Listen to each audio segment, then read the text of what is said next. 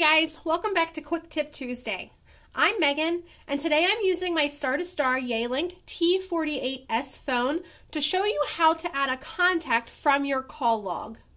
Begin by going down to the bottom of your screen and selecting History, and from there you can scroll to find the number that you'd like to add.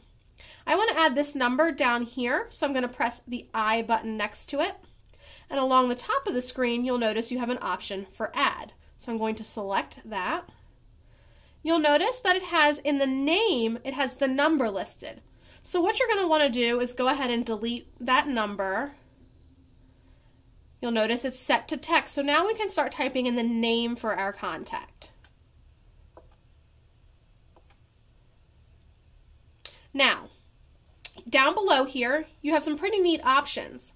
Under Ring, you can select a custom ringtone for this person. I'm going to choose Ring 8. And below that, you have the option for photo. You can choose whether this is a customer contact, a family contact, or a friend contact. What this does is it has a different icon. You can see it right here. It's a picture of a person with a house for family. Say this was a customer contact, it would be an outline of a person with a briefcase. Or if it were a friend, you have the outline of the person with a smiley face. Once you're done and you have everything selected as you like, simply press the Save button. This person has now been added to your directory, and we can go to the Directory button, Local Directory, OK, and you'll see that they're added right there. Thanks for joining us for another Quick Tip Tuesday.